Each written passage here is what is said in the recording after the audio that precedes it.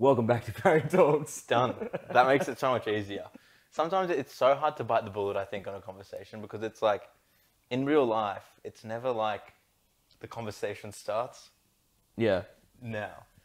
But Parry Talks, or you might be watching this on Purple Sneakers or either, direct from the Man, the Myth, the Legends platform here.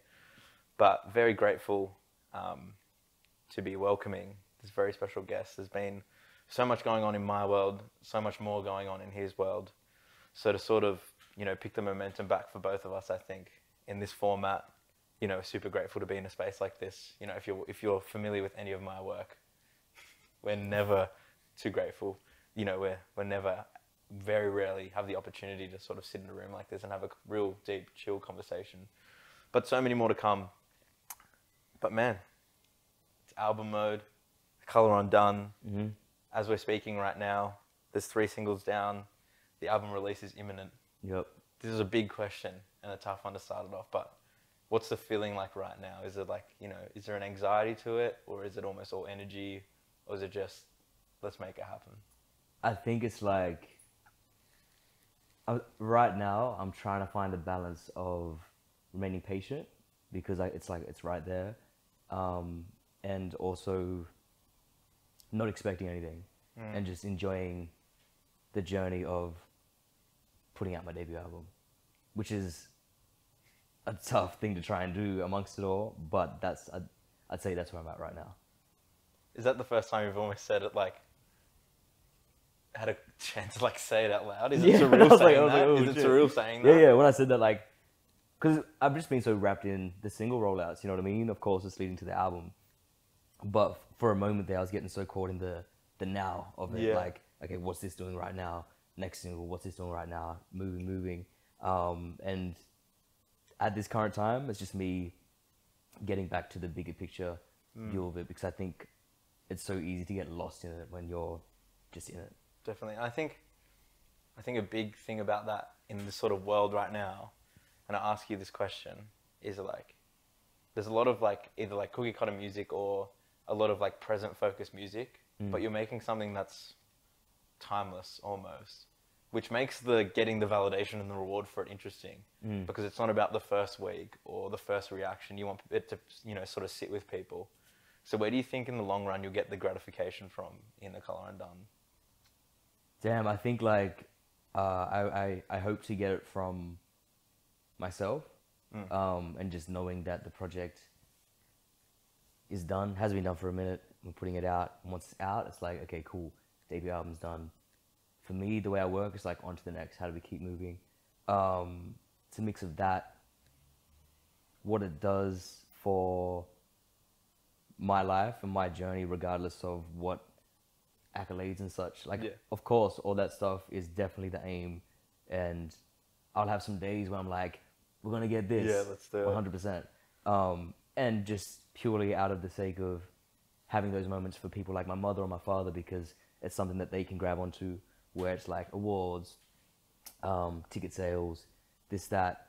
So that's definitely validation in its own sense.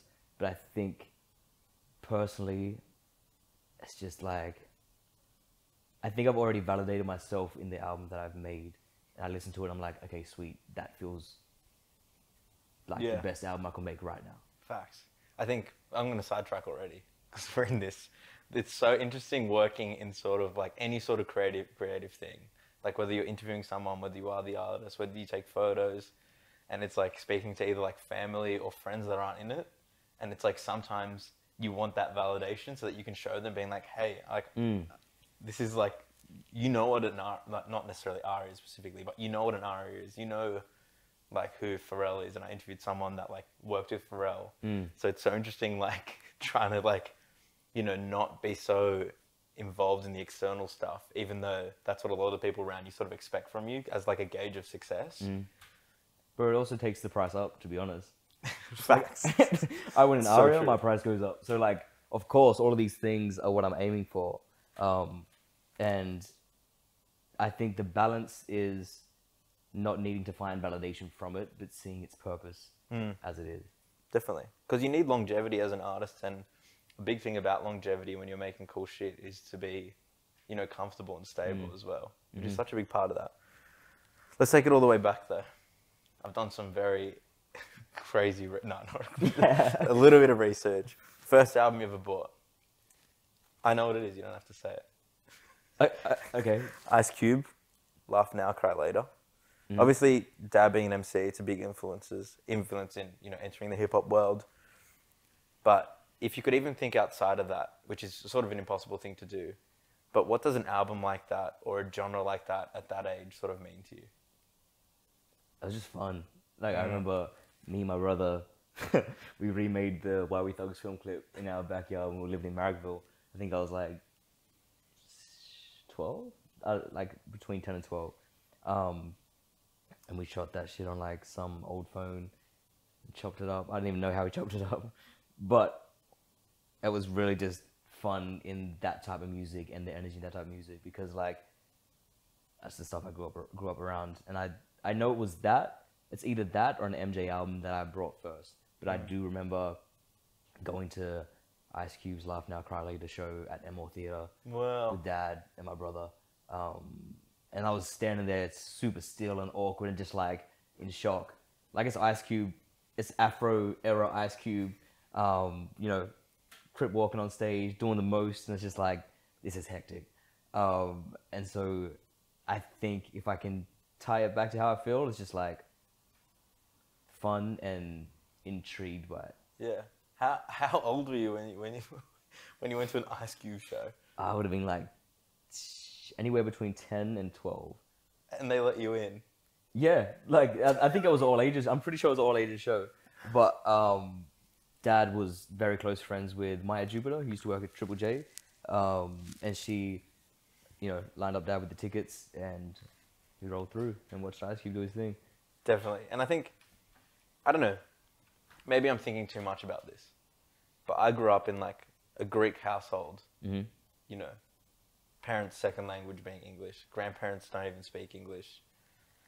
And you sort of, like, I think about my formative years with the genre of hip hop, where it's like, not that I have any sort of relation to it at all, but it's like, there was something, it was outside of Australia's sort of cultural narrative.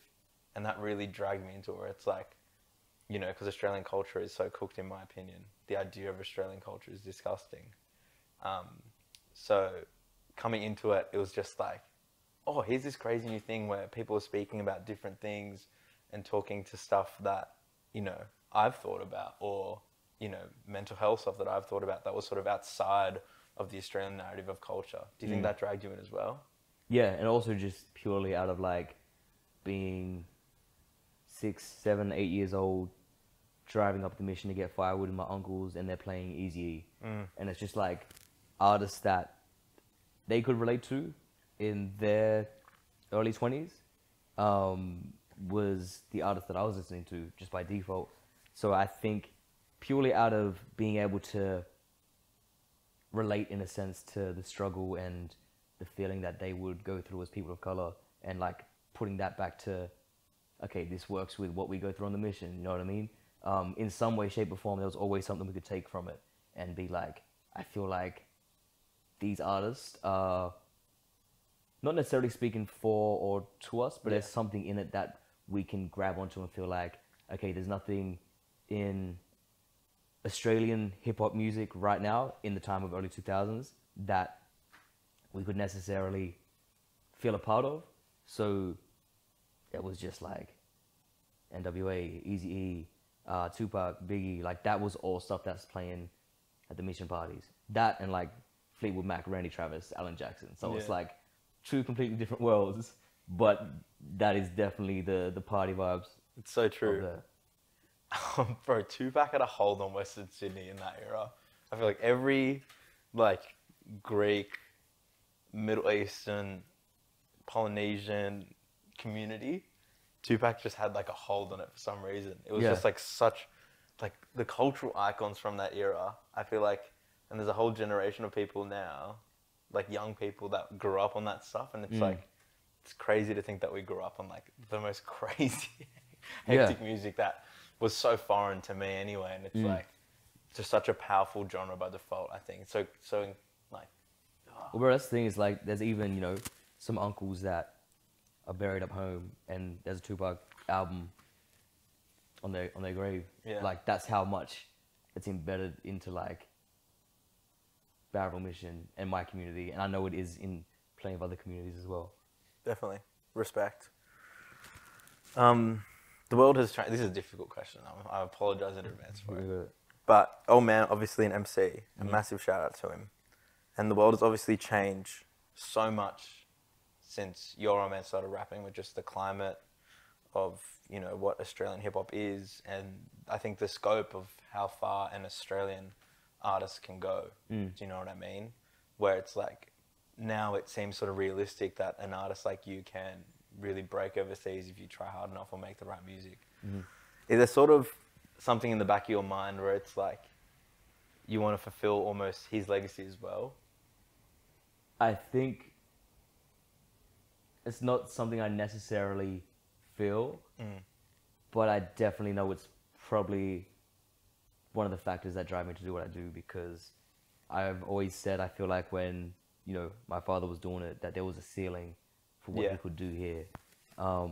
And just the support he's continued to show me, and just being like, you know, he's understanding that he had his time at it, and now he gets joy and fulfillment in seeing me take it to new heights. So I think definitely by default it's something that's there.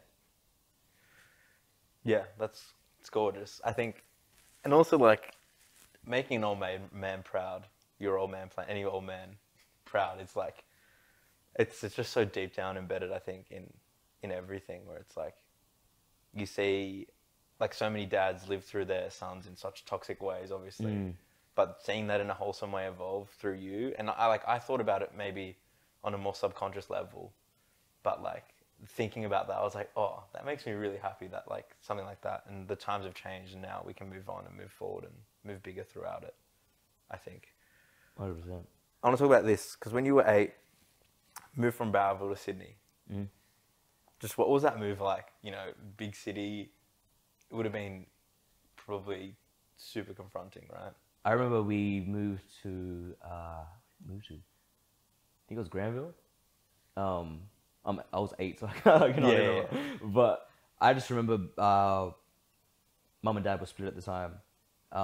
But we moved to Sydney because dad was doing his thing down here. And as, you know, as mum and dad have always done, they've always put us first. And so when we moved down, it was purely to be closer to dad. I just remember mum being super broke, like dad being super broke as well, to the point where mum would have to work like 2 jobs, 3 jobs. I remember waking up, she'd get us ready for school. We'd get to school at like 8:39. She'd go straight to work. She'd finish work at 6. She'd come back from 6 to 8, 9, put us to bed, and then she'd go to a night shift job and finish at 6 a.m. and come back and do that like 5 days a week just to be able to put food on the table. So I think like what it was like for me, because we were in it, and I think whenever you are in, as a child, I think whenever you're in poverty, you don't see it like that, because like you're finding ways to still have fun. I remember us doing like, we were in like this, I don't know the exact word for it, but it's like kind of like this halfway house thing. We were waiting to get into different housing commission houses, and we got put in this spot on top of some dodgy like corner store in the middle of the city. And I remember it so well because it's the first time I saw Mary Poppins, so it should always stick to me. And like I remember going to the window and opening the window, and it was just like a brick wall and just like a bunch of toilet paper piled up. And that's when I was like, oh yeah, we're broke. You know what I mean? Like that's when it hit. But at the same night, I saw Mary Poppins for the first time, and from then I started singing like a spoonful of sugar makes the medicine go down, that type of shit, my brother. And we just always found ways to have fun, and mum would always find ways to make sure we were growing and thriving as children. So like, as much as the move was very, I guess like it was such a different life to Barrowville, it was just always a supportive environment for us, regardless, because of our parents. Definitely. Were you rapping at that time? Yeah, Or like, yeah. I said it like it's obvious, like I'm 8 years old. But yeah. Yeah, I was rapping. Okay, we get it, whatever. When did you start? When was it like, oh, I'm gonna be a rapper? There was like it in a that few, period? No, so at 8 it was just like me, my brother, and my cousin, and we'll call it the Dot Eye Boys because that was one of the streets on the mission. There was 3 of us, and we'd just take a turn each writing verses. Like Dad would help us with the verses. We'd write some of our own, and just like really find just the enjoyment in making music and hearing it back and being like shocked at like us being able to do that. So then is when I knew that like I fell in love with it. At 14 years old, when I moved back to Barrow from Sydney, I actually met a guy who I'm not so close with at the moment, or right now in general, which is unfortunate, but his name's Zach, and like without this dude, I would probably not be where I am, because he was somebody that every day would be like, let's go to the studio, which was a small room in a youth center type thing, carpet on the walls, stunk, but there's always just like 6 of us in there writing raps. And I think at 14 was when I was like, okay, I want to work on my craft at being a rapper. I was also playing rugby league at the same time, and then I got to 18 because I was making representative sides and such, like halfback, and really loved the sport. Yeah. And so I had to make the choice. I was like, okay, I can't put 50% into one thing and 50 into another. What's it gonna be? And I was like, music. Yeah. And so like I think those 3 stages has definitely all played their part. So I can't necessarily narrow it down to one. Yeah. But it's somewhere amongst all that. Rugby league. Yeah. Has anyone ever said you look like Adam Reynolds? Nah. Do I I? reckon you have Adam Reynolds vibes, nah. which is like the biggest compliment. I got Mark Wahlberg the other day. That's too much of a compliment.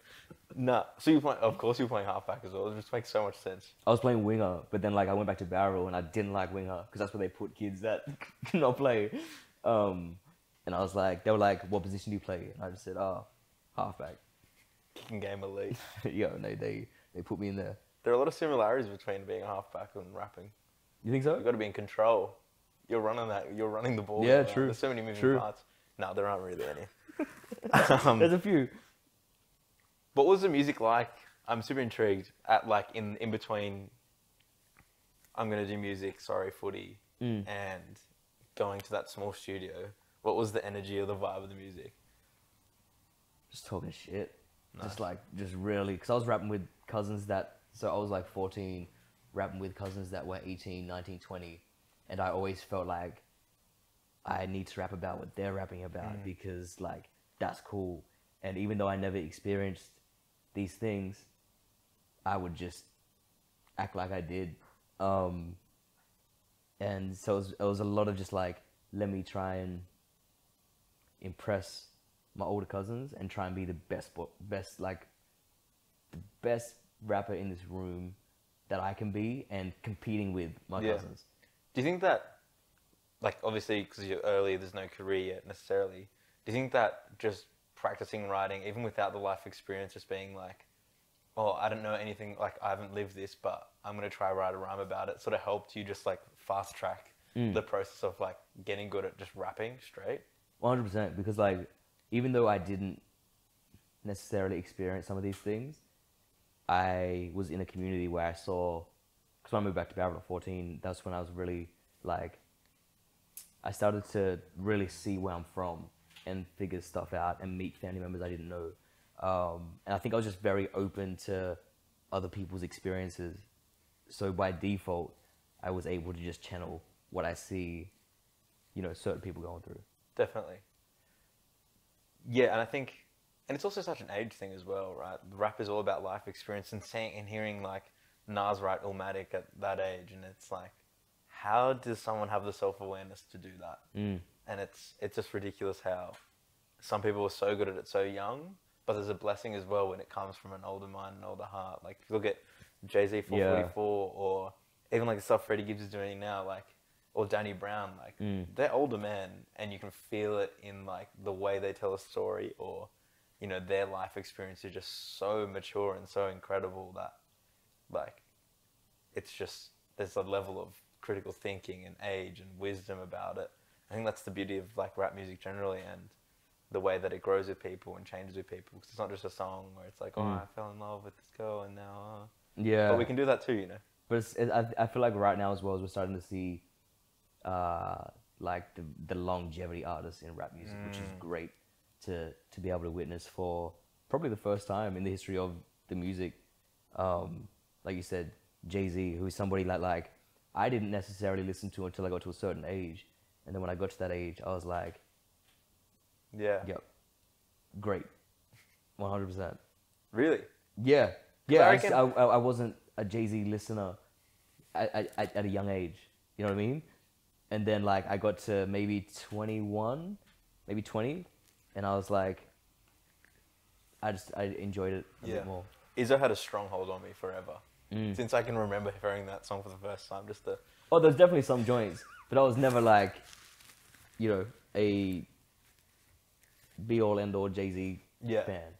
Right, we can. I want to argue with you about why not, about why you should. Because nah, I'm joking. Because on the Mission, growing up, it was just like, I think we're just so West Coast driven. Yeah, like you hear it in Mission Famous and things of my earlier discography. It's like that's West Coast because like that's what was always getting up to the community. Definitely, and perfect segue into Mission Famous. And like obviously we're fast tracking a lot, but I want to get to that where, you know, how do you reflect on music like that now with what you're making now? Is there still, there's obviously a lot of pride in the sentiment of those songs, but, you know, do you see it as just like a necessary step, just an era, or is it, you know, how do you just reflect on a project like that, looking back on it now with older eyes? With that project, it was like, it's always going to have a special place in my heart, regardless of what it has done or will continue to do, purely because what happened around that project was like we lost an uncle. It was like a day after the show in Barraville for the Mission Famous EP tour. And we were all able to have that one last night with him, and he was able to come watch the show. And the next day we're driving up the Mish to shoot the Mission Famous video. I get pulled up by a cousin, and he's like, oh, your Uncle Joby just passed. And like this, like bear in mind, this is the uncle that gave me my name, Tasman. This is the uncle that like really I like loved, you know what I mean? And we would see him every day or every second day. He would just stop in a home. And my brother was on set, and I said to my cousin, because I was driving with him, I was like, do I tell Sam? Do I hold it till we get like the video done? I told him before we shot the video. He broke down. I was like, bro, let's do what we need to do for him, and then we'll go home and we'll deal with it. A week later, I'm still on tour. I think we're at Newcastle. The funeral's the next day, so we drive up to Barraville after the Newcastle show. I get to the viewing, so we go to the viewing, and my uncle's like, do you have the Mission Famous EP with you? And I'm like, yep, got the box of them because we're on tour. And he's like, could you leave it at his feet in the coffin, because all the nephews are leaving something at his feet that means a lot to them and to him. So I was like, left it at his feet, said goodbye to him. 20 minutes later, the same uncle came up to me. He's like, do you mind if we use the song My Palopolis to put him in the ground to? And can you be one of the pallbearers?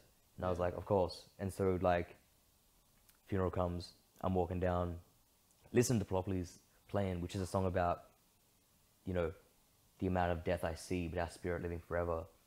Having to hold the uncle that named me and, you know, lay him to rest. So the way that I reflect on that project is honestly when I go back up home and I go visit him, or I still see people on the Mission pumping that EP. Yeah. It's not necessarily a thing of like me reflecting critically on it. Of course, there's some times where I do that, but I think what that project did for the family doesn't allow me to be selfish and try and find a reason to pick at it. Yeah. So it's honestly just in moments I go home and see what it's done and what it has, the foundation it set. Because I feel like the foundation I set with Mission Famous was like, this is who I am, this is where I'm from. No matter where I take it now, you can always go back. Yeah, to it's that. always there. Yeah. My condolences as well. Oh, no, thank you, bro. It's also super beautiful. Like, oh, that's rocked me a little bit. But also, if you haven't already, there is sort of like this Vice short documentary thing. Highly recommend watching it. It's super beautiful. It's super nice and so well put together as well. So Yeah. if you haven't watched that, please watch that because it really sums up the whole EP really well as well. Sort of moving on from that, obviously dominating your hometown is super important. I think it's super important to do that for any artist before they start moving on and thinking big. Was there a moment internally for you where it's like, I'm super proud of that work, it's epic, all my family's pumping it, all the neighbors are pumping it? When did the mindset switch to, okay, let's see what we can do with this now as an artist? Always. Like, I always did it to... Like, my mindset with it is, like, if I'm not doing it for the highest of heights, then, like, why am I wasting my time or energy on it?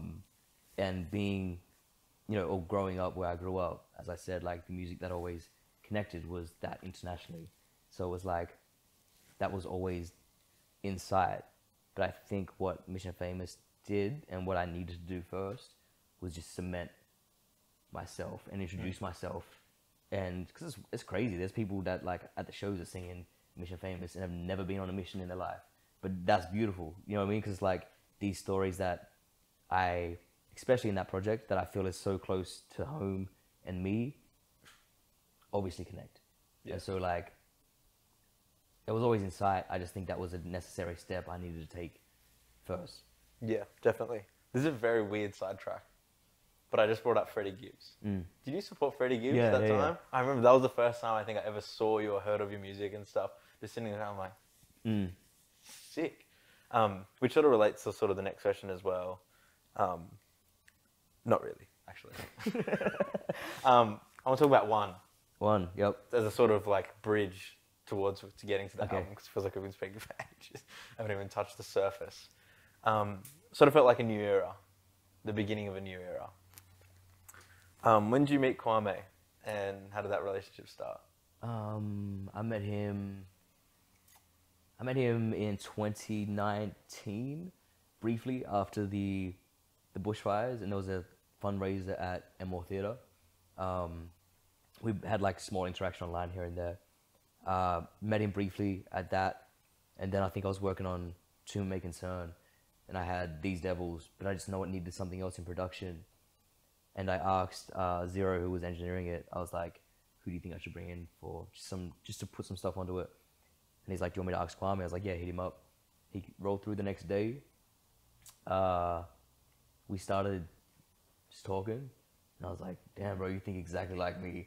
And he was the same thing. Like, we started talking about stuff, and I was like, I didn't know that there was somebody else in this scene out there that feels the same way I do about certain things. And it was just like, it was nice to have that conversation.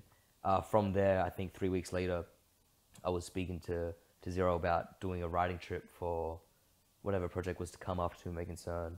And he was saying that, you know, Kwame was thinking about doing the same thing. I think I get a text from Kwame like 2 weeks later, being like, hey, we're gonna do a writing trip. Come, 2 weeks. That was in January 2021, the first writing trip, which was a risk, because like... yeah, anything can happen, yeah. And we're all staying together for 2 weeks straight. I'm sharing a room with Phil Fresh. I've only ever spent 6 hours with Phil Fresh. Like, now we're sharing the same room, you know what I mean? So like, it was a risk, but like from the jump, that was so easy. That was like family from the jump. Yeah. And from that writing trip came One. And it's funny with One, because it was my joint. Second verse was empty. When we go back to Sydney, Kwame was working on the production for it. He sent it back. He was like, oh, by the way, he's a verse. I added a verse. And I was like, damn, that's hard. I got to do a third verse now, because like, I can't let you just take the second verse and run. Did the third verse, and yeah, that's that. But like, he's somebody that I have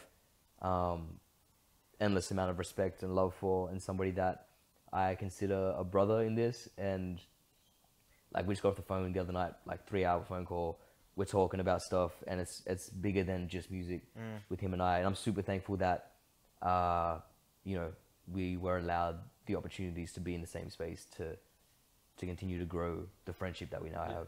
Do you see it as a new era, that writing trip, as beginning something? Yep, 100%. It was like, because a lot of the time I was working and writing to myself in rooms or whatever, or it'd be a very small amount of people in there. Like I'm talking like 2 people. With that, it was a lot of people that I've never written music with before, and not even the pressure, but just the energy in that writing trip was definitely a new era of like, okay, cool, let me work like this. Yeah.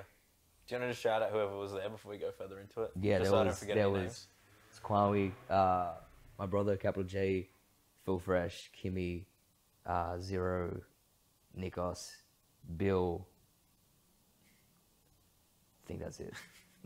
Why do you think you all work so well together? Because they're scattered across the project as well.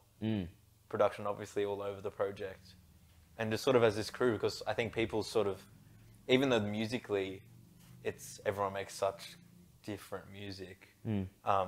People love grouping shit in with other people, and I think naturally that's where you'd fit in as well. But why do you think as creatives you all sort of work together, or as individuals even? I think we just get along as people, as jokes all the time. Like you know what I mean? It's just the simplicity of there's also a respect for each other that I feel is evident when we're in the same room or when we speak about each other in public. I don't know if I necessarily know the exact answer, but there is definitely something that whenever we get in the room, whether or not the song comes out, it's always like, it just clicks. Definitely. Does Phil Fresh keep his room clean? I reckon he does. Nah, he does. He gives me dirty room vibes. He was a great roommate for that 2 weeks. I'll give it to him. Because I feel like he gives me similar vibes to me. You like think deep so? down, I feel like we're sort of goofy, like people. He cooks a mean burrito. Really? Yeah. That makes so much sense to me. I'm just gonna lean back with this glass of wine. The singles. Mm-hmm. I feel like we're here. I think we're ready to start talking about the big elephant in the room. Yep. I feel like you're going for the jugular with the singles. The juxtaposition of them is super interesting to me, and how different they all are, and sonically so unique in their own ways. I'm just opening the floor. Talk to the decision of, you know, leading with the sort of freestyle vibe and then hitting with Love Too Soon. Was it almost deliberate? Like, let's throw people off guard. Yeah, 100%. It's also just like me wanting to give 5 Foot Freestyle its moment, because I think if I didn't put that out first, it wouldn't have its moment. I wanted to come out the gate saying some shit. Yep. And dropping some names and just really getting back into like the sport of rap. And it's not even from a thing of like, I dislike these dudes. It's like, nah, I respect these dudes. But like, let me just test the waters. Yeah. And I wanted to do that first, purely out of like knowing what I had in the back pocket, knowing that Love Too Soon would come next. And there was obviously discussions of like, should we hold Love Too Soon and build to that? And the way I stood with it was like, nah, shock value. Like, cool, let me come out rapping, saying some shit, but then let me go dance on a pier and sing a song to a lady 6 weeks later. Yeah. I'm 5 Foot Freestyle, the 5 feet freestyle. 5 foot. What? Anyway, 5 feet. Where's my brain at? Do you think there's more room for a bit of sparring in Australian rap? 100%. Yeah. Because there's a lot of good rappers now. Yeah, definitely. Well, not that there wasn't before, but there are a lot of good rappers, and I definitely think there's more room for a bit of. Yeah, I was hoping for it. Like, I would not be shy and say that I wasn't throwing bait to try and get somebody to grab onto it. I feel like there's definitely room for it, as long as it's not with like ill intent. No. With respect, and I think there's always room for it in rap. It's like, as much as I'm at the point now where I'm like so well within inside of myself that I don't need validation from anybody else. Definitely. But it's also like the competitive person in me that stems from sport, rugby league, listening to rap music growing up, wants that moment. And that's why I was like, let me just drop this and show people that like, it ain't even any lines that are aggressive. No, it's not just at like, all. it's fun. Yeah. Also, I think this is actually a more serious point on the one that I was sort of making earlier as a joke. Do you think that your love for sport, or rugby league, was almost similar to your like love for rap in that competitive sense, where it's like 100%. Yeah. where because you were talking about how you wanted to be the best person in the room when you're with your cousins and stuff. Do you think it was almost like that similar drive where it just like there's a certain level of growth and achievement to it? Yeah, it's like it's the same way that I went into writing the album and writing these joints, where before we locked in, like an athlete, I would wake up and I'd have writing drills. So like I'd wake up at 6, go to the gym, get back at 7:30, start writing drills at 8, which included things like putting pen to paper and not taking your hand off of it for 3 pages. Doesn't matter if you write some bullshit. And I learned this like watching a J. Cole interview, and I noticed it was something he done in Born Sinner. So I was like, let me see how that works for me. Did that. It was like word associations, rhyme schemes, and just stuff that as an athlete in the sport of rap, I wanted to do before we locked in. Definitely. Yeah, I'd never really thought about it like that, but it's so true. Like this idea of training. You got to, it's a muscle, like, and I feel like the way I stand with it is I know it's sometimes for people it's a thing of like, I'm waiting for inspiration to come. That's fine, but I think while you're waiting for whatever it is you need to hit you, you can still be in the practice to be, great at what you do. Definitely. How were you feeling the night before Love Too Soon came out? I was nervous. I was so nervous. I won't even lie to you. I was nervous. I was like, damn, what if like this is such a left turn for me? Not for me, but for others' perspective of me. Yeah. For me, that's music I've always wanted to make, and I've grown up listening to music like that. But it came from the uncertainty of like, I know that when I drop rap music, it goes well because people love Tasman Keith that raps. Love Too Soon, it was like really putting myself out there. I remember showing one of my cousins the video and the song, and he was like, when I watched that, I feel like I'm watching, he's like, I don't feel like I'm watching Tasman Keith. He's like, I feel like I'm watching you, like the you that we know. And so like for me, putting myself out there like that was super nerve-wracking, but like wouldn't have it any other way. Yeah, because of that feedback as well, reflecting on it, did you feel almost super comfortable writing it even though it was outside of your normal pocket? Yeah, I was there all day. Like there was one moment where I was in the pre-chorus. It was the pre-chorus, and I remember sitting with Kwame, and I was like, I don't know if I'm gonna leave that pre-chorus and I might change it. He's like, do not change that. And I was like, why? And he's like, it's pop. He's like, leave it. Yeah. And it's a pre-chorus. Yeah, we had the conversation of like knowing what's needed in certain parts of music, and it was me in that moment being like, oh, but I'm so used to being intricate with words, and this pre-chorus is almost cheesy, so much so that it's great pop music. That was the only moment where I was like questioning some stuff. But other than that, recording that, I remember to be honest, like I smoked a joint before I recorded the harmonies, locked into the booth.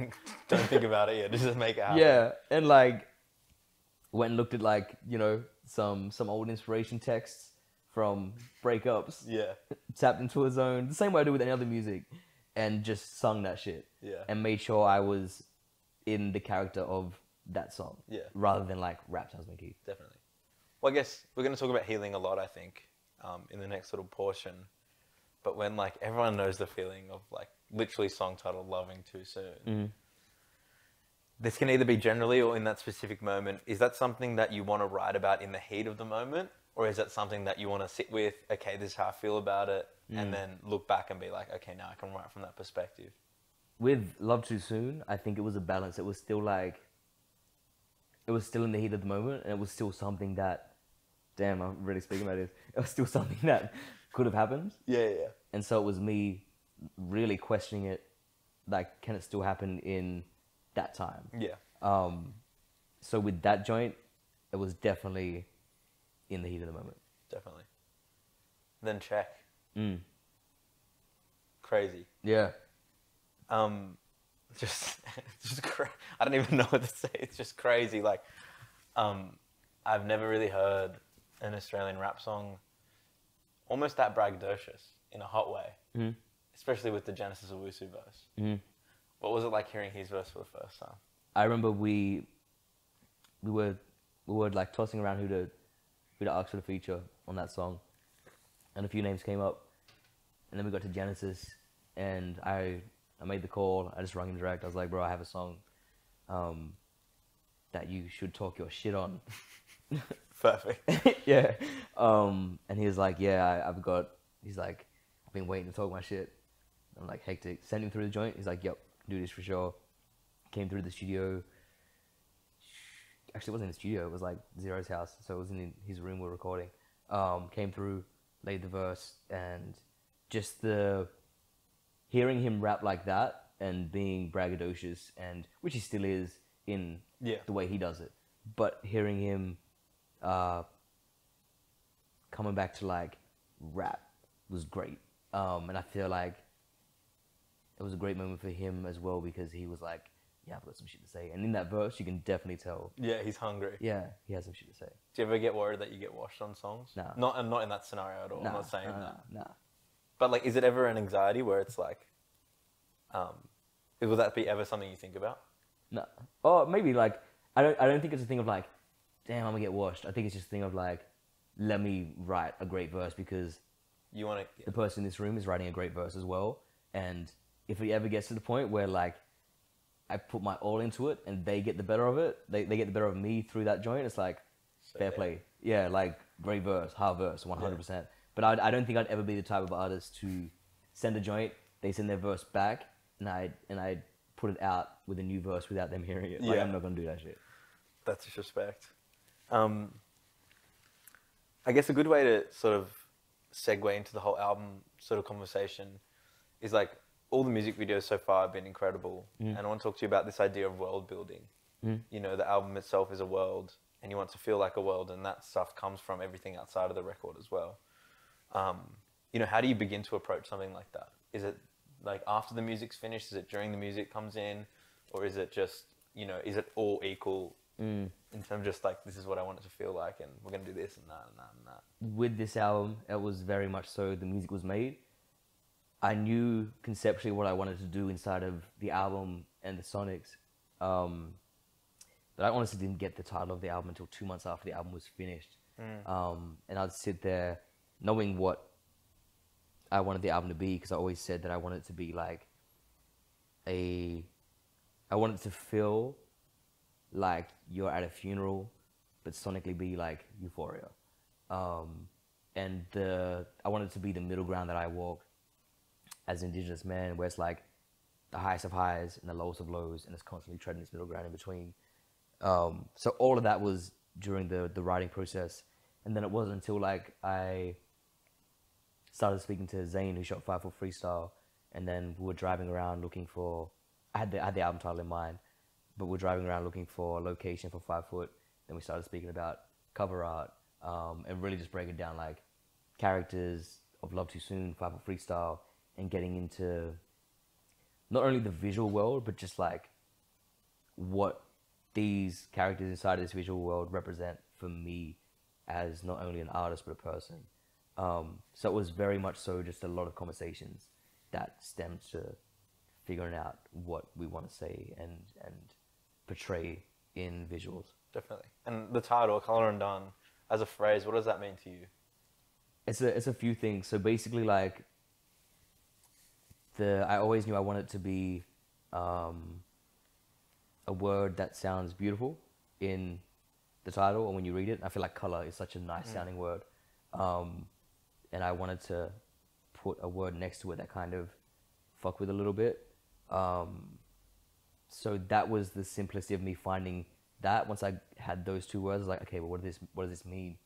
And for me, it's like, as an Indigenous man and as an artist that's Indigenous, there has always been, I guess, this premeditated idea of the music I should make and the person I should be, even within myself, like me putting on, not necessarily a front, but sometimes acting a certain way, knowing that I have to hold myself a certain way. And A Color Undone, on a personal level, means taking all that away to rebuild myself. Because that's what it was. It was like nights in a hotel room on the Oils tour, crying, like being like, okay, cool, I just did 15,000 people with fucking Peter Garrett. I get back to the hotel room and it's like, but my cousin ain't here to see this. My aunt ain't here to see this. My uncle ain't here to see this. And I was just like, what is that stemming from? That's stemming from me not being able to, or not having dealt with trauma just yet. And so in those hotel rooms, it was me undoing myself completely by myself. Not having any outside distraction, leaving the TV off, not checking my phone, just sitting with my thoughts for a minute and figuring out like who I want to be, what I don't like about myself as a man, what I want my music to be about. And that's where the title started to kind of, just the concept started to come in. Once I had A Color Undone, it was like, that's what this shit means. Yeah. And even more so, it's just like, for people to view the album with those words and the word color as political, but when you listen to the album, there's obviously deeper meaning. Yeah. The album's not political. No. It's just like joints. It's straight introvert. It's joints. Not introspection, sorry. Yeah, and I wanted to question the audience and put a question out there in the title of like, if I say color, why do you think that's political? And so that's why I called it A Color Undone. Definitely. And I think now that you speak about it like that, the artwork is super interesting as well because it's so joyous, it's freeing, it's just like a bunch of kids running in a field, which is so beautiful. But I think, I don't know, maybe I'm definitely speaking on your behalf here. It must feel like there's a constant anxiety in everything you do, like just in case, oh, am I doing the wrong thing? Am I saying the wrong thing? You know, with how you've grown up and everything that you've experienced. So like even like kids running on a field, it's like in the back of your mind, it's always like, what if someone falls over? What if a parent looks away and they're over on the other side and they're 200 meters away? So there's like, even though there's like a beauty in like and it relates to the title as well, in the musicality of it, there's like always that juxtaposition of like in the back of your head, something else is going on. Yeah, something's always prevalent that makes you anxious or can make you second guess something at all times.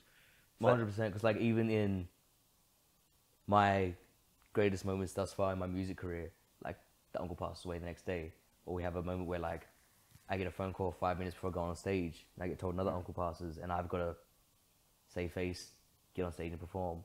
And so what the cover is like, it's the representation of that middle ground I was talking about.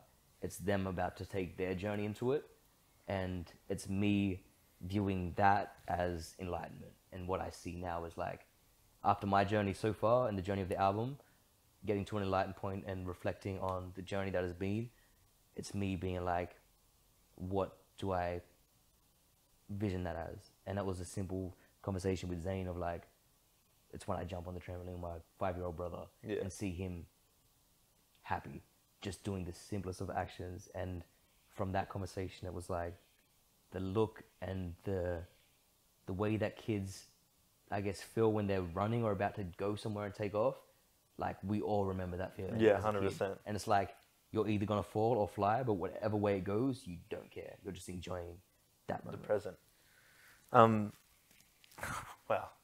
it's just it feels like just the beginning as well. But when did it sort of sonically start to form? Is it with Kwame and I'm like, we're writing an album? Or is it, oh, hang on, these songs sort of fit together. Oh, shit, here's 12 of them or whatever. So it was... Oh, wow, what the hell? It was interesting. It was, writing trip was obviously, you know, its thing. I wrote, I think, like 10 joints on that writing trip. None of them made the album except for Sharks, which was one. Kept that. We had a session with Phil 2 months later, which I don't know came out of. And then we knew we were going to lock in. It was just before lockdown started again, so we were supposed to go to the Blue Mountains. Thankfully, super random, but Alex the astronaut like offered me her studio space for Shout 2 out. weeks. Big shout out. Yeah, big shout out. Album would not be possible without Alex Astronaut. Shout out to Alex Astronaut, 100%. Like, I cannot thank her enough for the opportunity that she gave me to have a space to make this album. But basically, we had the space and we made 3 songs before we went into the actual lock-in. And those 3 songs were 4, sorry. What's Your Step, Find You, Heaven With You, and Check. Find You, Heaven With You, and Check were all written in the same day. Yeah. In the same, like, 12 hours, we just cycled through them. We're supposed to go to the mountains. Zero was like, why don't you just stay in that space? You obviously make great music. Yeah, you're going nuts. We're there for another 6 days, and we wrote the rest of the album in that 6 days. How important is, like, and obviously, the writing trip obviously didn't result in the album. But why do writing trips, as an artist generally, album conversation separate? What does pulling yourself out of your comfort zone or your normal natural environment or a normal studio do for your creativity, where it changes things or makes you look at things from a different perspective? I think it just allows you to have some space. What those writing trips did for me, there definitely wouldn't be an album without that first writing trip, just because of like the connection made with, you know, the people that I now hold close as friends and creative peers. But I think going away somewhere or really just locking in allows you to clear your head of whatever is going on, because in a world today where you just constantly fed everybody's drama or everybody's opinion, I think it's so hard to focus as an artist on the vision you want to, I guess, put out in the world.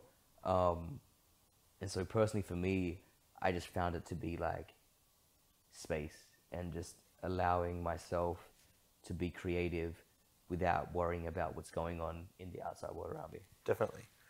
I think one of the main things I love about the record is the way it flows and ebbs. Obviously, there's a lot of, you know, genre changes and stuff, which is all great, but I love how short some of the songs are. They're short vignettes into your life, and it's a really palatable and easy way to digest the stories that you're sort of saying, which I think is so awesome. And I think in today's day and age, an artist can be selfish, obviously, and say, here's my beautiful twisted fantasy in scope and like length. But like, it's hard to digest that now because the world's different. And I believe that a 1:30 or 2-minute song can be just as impactful as a 7-minute one. 100%. Was that like a conscious effort, or is that just, you know, a bit of a mind dump and that's just sort of how it worked?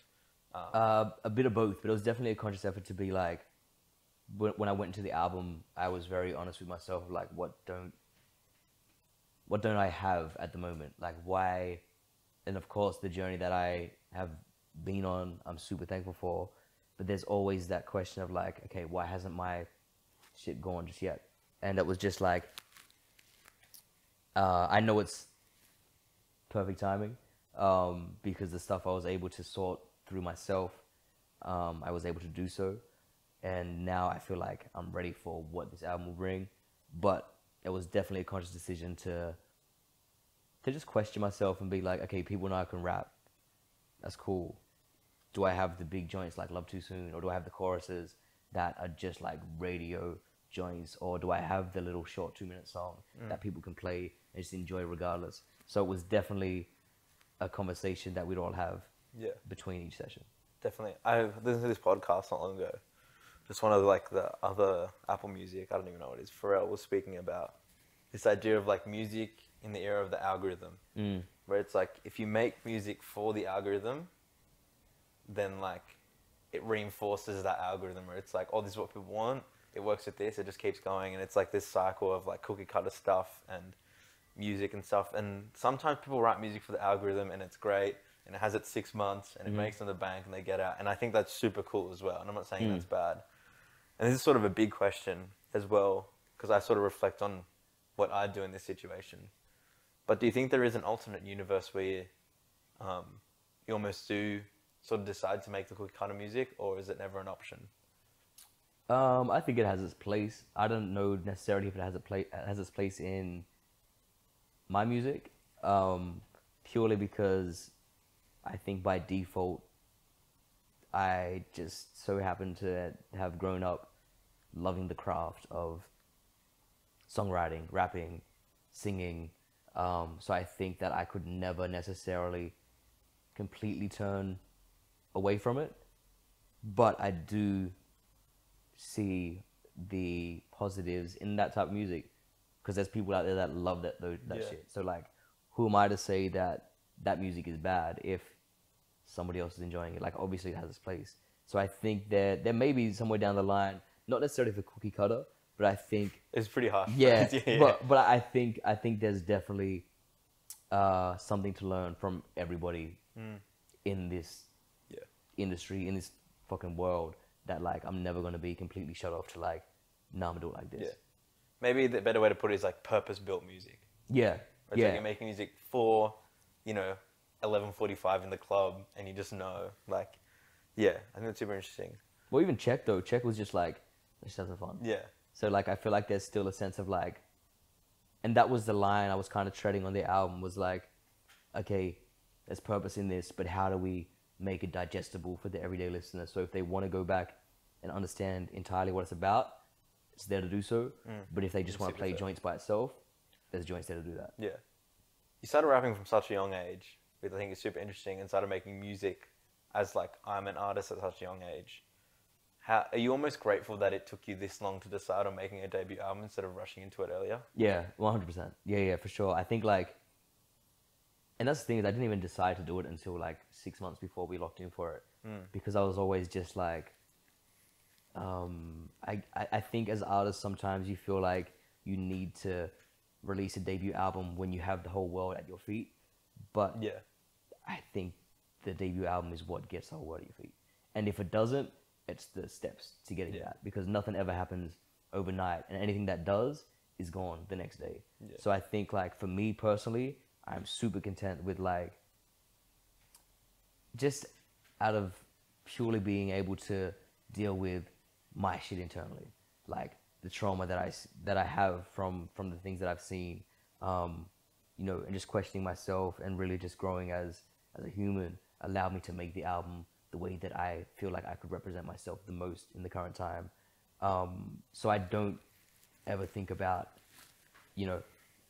if this album would have been made 6 years ago or like last year or whatever. It's more so like, as a person right now, am I the best person I can be? 100%. Yeah. Are there things that I still need to deal with? For sure, that shit never goes away. But in terms of like debut album, it's perfect timing. Definitely. Wait, so how long did you write the album in? In that period of time you were talking about, where it's like we wrote most of the album. How long is that? 6 days. Yes. Did you restrict yourself to that time period to finish it, or did it just fall out like that? We had 7, and then we got to the 6th day, and I think we went to write another joint, and we were just like, because we're aiming for 15, there's 14 on the album. We got in the room, we started writing, and for the first time that entire week, it was like, okay, maybe like it's cool, but maybe not. And then we're just like, the album's it's done. Do you think it helped heaps to have that? Like, this is when it's happening, to write it in that time? Yeah. Because it sort of restricts all the overthinking and the... 100%. And there was definitely like, the feeling of, okay, we're doing this now, whatever take comes.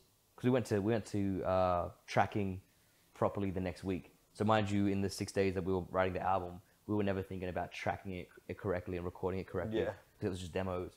We got to... recording the next week, and we went to re-record some songs, and it just wasn't hitting the way that we had it like when we first recorded it. So like, thankfully we were able to make the original recordings work. So most of what you hear on the album is literally like the first, second or third take of the day that we made the song, and we just were like, cool, that's done. Definitely. How much does To Pimp a Butterfly mean to you? It's like, how old was I when that shit dropped? I can't remember. I think I was in like year 11. That shit means a lot to me. That there's that and a few other albums that are very like, that hold a place in my creativity. I think again, purely just being like in high school in Barraville, and some of the stuff he was talking about was very relevant to what was happening at home. Definitely.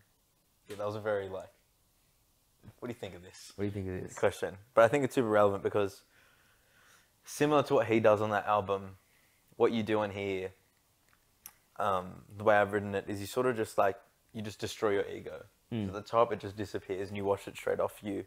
You know, you unravel every single layer and become like this new, more mature person in the way that it flows and the way that it ends as well, especially, which we'll talk about. Do you think that as you've gotten older, it's been easier to talk about your scars, or do you think that being more self-aware about them has made it more difficult to sort of write about them? I think as I've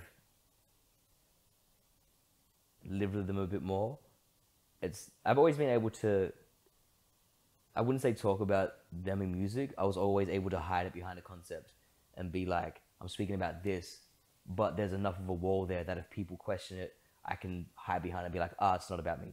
Like, it's a concept or whatever. There was always some underlying stuff in the work I'd put out that was me. And I honestly think just those nights, you know, spent by myself dealing with stuff and just like realizing, I guess, that there's a lot of stuff within inside of me that I haven't dealt with yet. There's a lot of things that I don't like about myself in that time.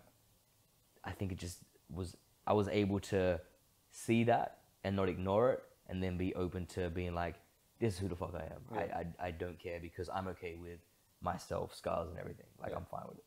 How free do you feel then after having this done? I feel in terms of like...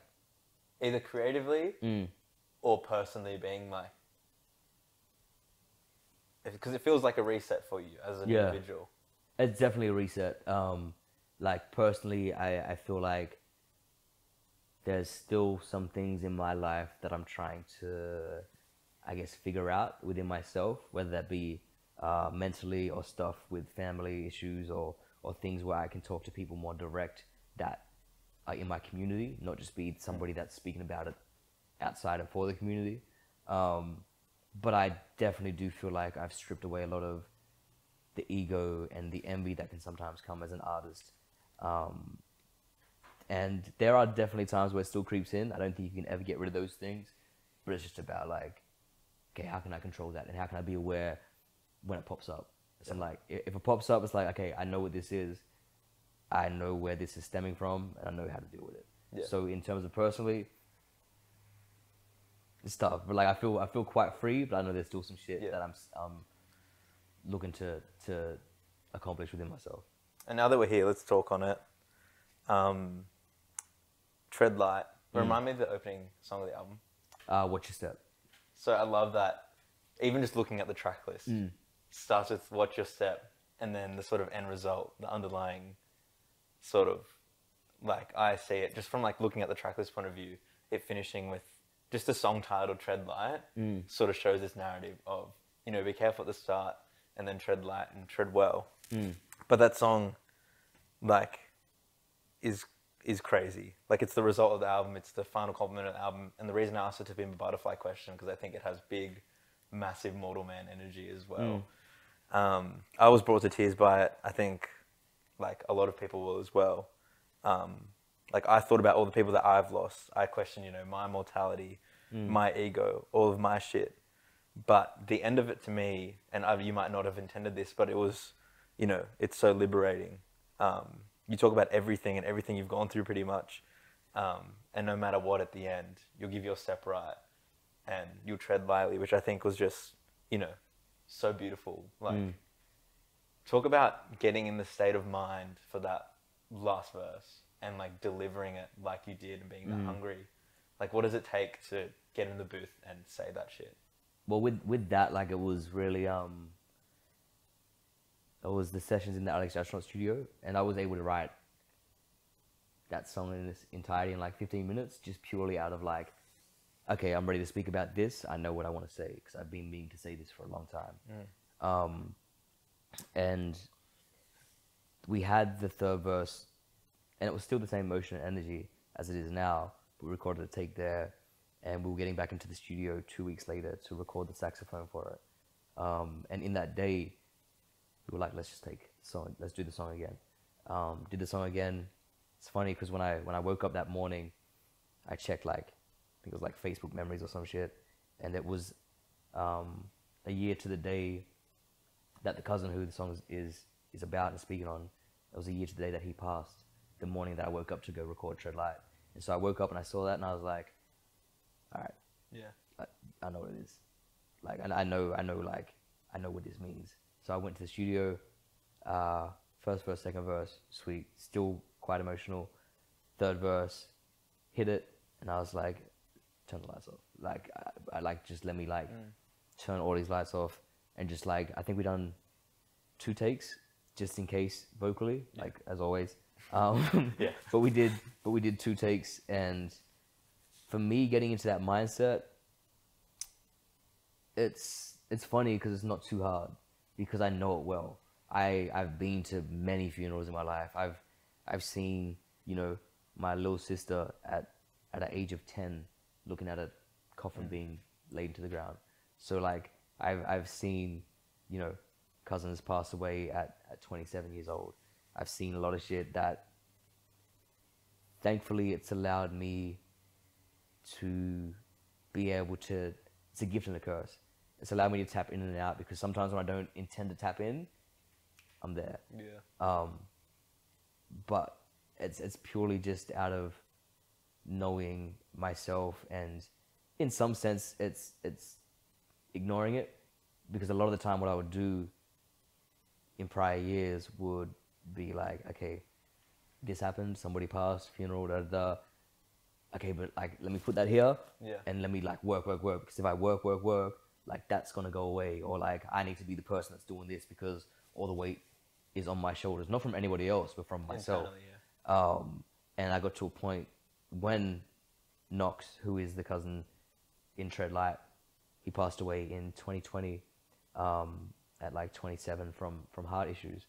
And I think that was the first time, because it was in COVID, where I had space to be like, this just happened. And it was really me in that moment being like, cool, let me learn how to deal with this shit, because I've never learned how to deal with it. I always pushed it aside. And because of those steps taken from 2020 to recording the album, I was able to tap in. And as soon as we finished the verse, I was obviously still shaking up a little bit, but like I was able to tap out and be like, cool, I can have conversations with everybody. Do you think that music's the healthiest way for that side to come out as well?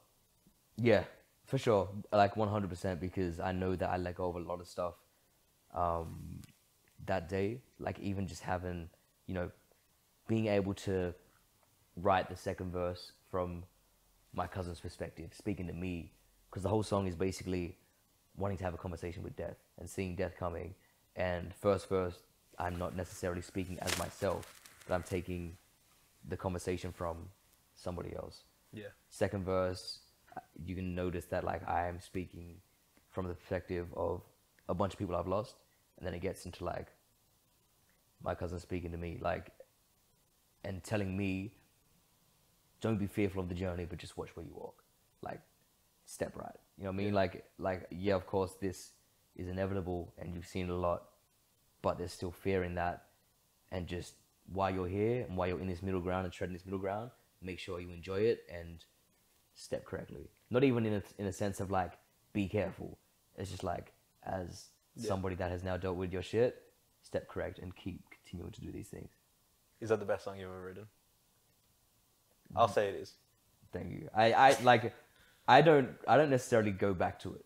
Yeah. Because like at times when I need a bit of a pick me up, of like a reminder real quick of like album or what I'm doing this for, I listen to Tread Light, which is such like, because I can tap in and out of it, bro. Sometimes if I need to like get a bit of inspiration to go and do some work or hit a workout or go actually do some shit, I'll honestly play Tread Light. Yeah. Because it's like, okay, that's right. All of this shit that I'm trying to do, this is what I'm doing all this shit for. So I think Tread Light is definitely up there, but I also like, I really like Heaven With You. Yeah. As songwriting, the perfect segue. Yeah, as songwriting, Heaven With You. But Tread Light in terms of what I wanted to say and really just putting myself out there, 100%. And some of the lines in that song, like, I listen back to it and I'm like, wow. Like some of those lines in Tread Light are incredibly insane. Heaven With You. it blew my mind when I first heard. I was like, what is going on? In a good way. Yeah. I'm just like, I can't believe this is happening. Were you in the studio with Jess Malboy? Like, was Yeah. like, She came in through. my eyes, like, she's god tier Australian artist. She is, yeah. She's like great. elite. Like, how can you hate her? Yeah. So what is the feeling like of like her walking into a session? Because she's like she's a different level. Yeah. So like, thankfully, I've known Jess for like maybe like a year or so before I asked her to get that song. Good. Not good, but yeah, no, but good for that situation, Yeah, 100%. I supported her. I can't remember where the venue was, but I supported her in late 2020. And bro, even just watching her play Been Waitin' and like her hits, like she got me to get up for Running Back and do a verse on Running Back, and I was like, yeah, like easy. So like the relationship was already there, but I remember I texted her and I was like, hey sis, have this song for you, because as soon as we made it, we're like, has to be Jess. Yeah. And it went quiet for 2 months. Like, I'm not gonna lie. Like, Yeah. I was like, damn, man, I get Jess on the song. Because she wrote back, she's like, yep, for sure, send it through. And then I was just like, it was quiet because she's busy, she does her thing. The voice and that. so we just kept, yeah, exactly. We just kept pushing. And she sent through vocals. And of course, I was like, this shit is amazing. I was like, but can we get in the same room and finish it? Because I know that, like, I want to write the end section together. Yeah. She was a G. Like, she's such a great person. She came through to the Kiln, and honestly, just like watching her record, I was like, wild. And just, that is the most wholesome recording session I've ever had in my life. Like, it was me, Kwame, Nikos, and Zero, and Jess. And I just remember thinking to myself in that session, like, what the fuck? Yeah. Like this is wild. And she just stayed for like 3 hours, 4 hours, and she was only supposed to be there for 2. She stayed, heard some of the album, played her Treadlight. You know, of course, she cried. We spoke about the concept of the album. I spoke to her about a lot of stuff and just got some game of her and just really gave her her flowers of like, you were and still are the representation for us. But for the longest, you were the only representation at a level in Australia that we could aspire to. Yeah, because again, I think you've said this in an interview before. It's like, I don't know actually if you've said this or maybe I'm just so clever that I'm just thought like, of it. oh yeah, it's only athletes and now musicians where it's like you have the, like for First Nations people, it's like that's where you get the representation from. And then don't even start me on how Australian sports media treat First Nations rugby league That's players. exactly why I didn't pick rugby league like over music. You know what I mean? Because I'm like, I can't speak my mind or be who I want to be. But yeah, that's why I think like so underrated. As a musician as well, like it's not easy to write pop songs like that. No, and then also just her character, her demeanor, her enthusiasm and stuff. It's just beautiful. She's so incredible. Such a great role model for everybody in the world. And I think people need to remember that she's been in this for a long time. And if she wanted to, she'd have every right to not be as caregiving, as like down to earth as she is, because like even just from an outside perspective, I know she's been in the game for a minute. There's definitely some stuff she would have been through and some stuff that she has, you know, had to put up with. And so for me, I'm always just super appreciative of her being the person she is, because it's like, you don't owe anybody that, but she still shows up every time for anybody. Also, it's like, obviously the song's pretty poppy, I think, relatively. Her being so willing to just get on like an album cut, where it's like, it's pretty late in the track list, you know, it's like, it fits into the album perfectly, and like, the scope of that, just to be like... Oh, it's gonna be a single though.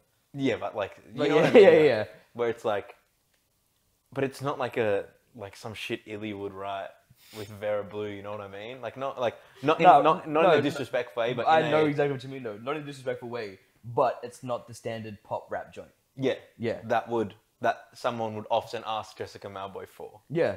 And that's why I think she appreciated it so much, because like, she walked in and she was like, you've given me my Faith Evans moment. And I was like, hectic. I was like, mad. Yeah. I want to talk about Kwame. He is on Not For Safety. Yep. If someone's executive producing your album, who says get on this one or don't get on that one? Like, how do you draw that line and not, because he's such a big and like invested artist himself. How does it almost, how does he get, how do you choose what song he comes on in? And how does it almost not, like, how do you sort of set the boundary in terms of like, you know, working with two big personalities? That was actually never a conversation. Not for Safety was made. I was actually made on his writing trip session to Melbourne when we did his album. He flew me down for 3 days just to be in the room for energy, and we wrote a couple joints. And Not for Safety came out of that. And then even when we went into the room for my album, there was never a song where it was like, or he was never like, let me do a verse on this. He was just like, even with Tread Light, when we got to that moment, he's like, what do you want to do with this song? This is you. Like, you take whatever you want me to do right now, production wise, tell me. Yeah. He was very like, and he's somebody that I feel like is going to go on and executive produce a lot more records, because he allows artists the space to be an artist and you know, be critical with the vision that they always have, I guess, seen. And as much as he was open to that, he was also very integral to track listing, and we would talk every morning together about, okay, how does this play into this concept, reminding each other of like the overall story of it. So it was never that conversation. But Not for Safety like wasn't even directly an album song, and we got to the sessions, we're like, nah, this joint, we got to bring this on. Yeah. How important was it having that, like, not even, yes, he was writing the music and et cetera, but how important was it just having that second opinion next to you the whole time? Being like, it was like, there wouldn't be the album without that second opinion. Purely just, you know, conversations had every morning or after every joint, or him really pushing me on Find You to do a run. And I'm like, I don't know if I can hit that. He's like, you can hit that. Like, and just like really taking some stuff from him and me coming into the room and giving him some stuff as like the overall story of the album, I think was, you know, a moment that I'm forever thankful for. And I know that like we both learned a lot from each other inside of that creative process. Definitely. This is sort of like, I'll let you be selfish with this question. And it does not necessarily a theme or a lyric or a song, or it can pretty much just be a vibe or or overarching message without giving anything to away. But if someone was just to sit down and really focus and listen in on the record, what would you almost want them to take away from it? I'd say, honestly, just like sitting down with yourself and sorting through whatever things that you have going on personally that you need to sort through to become a better version of yourself. Definitely. Because that's like what I am continuing to do, and what I did that led to the creative inspiration to the album. So it's simply that, and I guess them just viewing somebody that is not afraid of the world seeing him be open and exposing himself. Definitely. And what do you think you're most proud of the record entirely? Is it just making it, the music that's come out, the emotional side of it, it coming out? I think what just makes honestly, you most proud? Honestly, saying that I have a debut album, like, especially in hip hop and rap, it's such a thing that like I feel like just being able to now say that makes me proud to know that I've done it, because now that I know how to do it, I can do it 10 times over. And of course, it's going to change each time, but at least I know that I'm able to, and I know the process and the steps it takes to get into that zone. So it's that, and like track list wise, probably Tread Light, the entire thing. But I think what was most challenging to me is Tread Light, Love Too Soon, How to Leave, and I'd say Watch Your Step. Like, those are so sonically different to anything I've done that I'm super proud that I was able to execute that. Definitely. And I want to ask some silly questions because we always ask silly questions at the end. But I'll say now, Color Undone, when's it out? July 8th. If not now, oh, we'll see. Whatever happens, it'll be coming. It's such an incredible record. Please go listen to it. It's just, yeah, it's special for this country, I think. Thank you. So congratulations. Thank you. What's it like? This is maybe more of a serious question than I thought it would be, but I should have asked this earlier. What's it like, say, supporting Just Malboy or performing Midnight Oil? What does that do for like when you go back to the computer and make music? Does it have a tangible difference in how you think about making music? Is it more the performance, or is it just hanging around them as characters, do you think? Does it change anything? I think it does, subconsciously, for sure. I don't know exactly what that is yet, but I definitely know that, like, watching Midnight Oil play to the amount of people that they did and run through their catalog at, like, 60 plus years old and play a 2-hour set is just, like, for me, what I took from that is longevity and, I guess, just, like, stamina. With Jess, same thing, because she's been in it, and just watching her set and her perform and being a professional at that. As people, what I took from Jess a lot was just like down to earth, showing time, and even just what I took from their crowds was they're so open to somebody like me stepping into these sonic worlds, because it's such a different thing, that it kind of cemented the thought of like, okay, I am able to cross different audiences. That's Definitely. What those two did for me. And then I guess on that note as well, when it's all said and done, you're sitting back with 6 Iron #1 records. You've done stadium after stadium. How do you think you'll measure the success of Tasman Keith? Like when you're looking back one day, you know, not so much from an achievement point of view, but from a personal point of view, you know, how do you think you'll measure the success of your career going forward?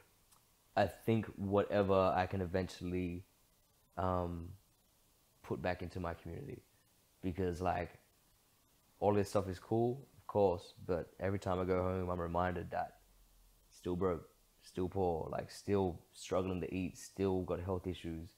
There's still a lot of things that, even though I'm doing good and personally as somebody that's dealt with their trauma and their shit, I'm in a comfortable, not necessarily comfortable, but I'm in a spot now where I can be reminded how to deal with things. That's fine. But if I don't kind of pass this knowledge on to other people, then like, what's the point of it? Because like, I'll be gone in 80 years. So like, cool, is this either going to be just like a moment, or is it going to be something that I can kind of maintain forever through my family, my community, and even the outside world? So I guess that's how I would measure my success once Definitely. It's all done. Beautiful. I'm really appreciative for your time. So thank you so much for coming on today. I do need to ask though. You wake up, maybe after a few drinks the night before, it's about midday, you're starving. Mm-hmm. And I'm talking takeaway, like no local fish and chip joint. I'm talking like big mainstream takeaway garbage. Yeah. What's the choice? McDonald's. Like easy, quarter pounder. It's horrible. If we're talking shit, yeah, McDonald's. Over KFC. Depending. Nuggets. Macca's or KFC nuggets. And this is my time. I'm not getting nuggets from KFC. If you're getting nuggets from KFC, you're doing it wrong. Okay. You know what I mean? Burgers, KFC or Macca's. Zinger all day. Not even close. All right. Hungry Jack's. Are the burgers really better at Hungry Jack's? No. You don't think so? The buns are just bigger. It's true.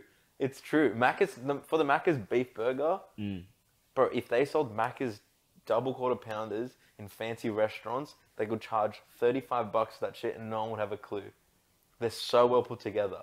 I'm just saying that KFC is so elite. KFC chicken burgers over like, I do not have McDonald's chicken burgers, like no fucking Have you way. ever had the chicken and cheese from McDonald's? Oh yeah. Elite. Yeah, okay. But not a zinger.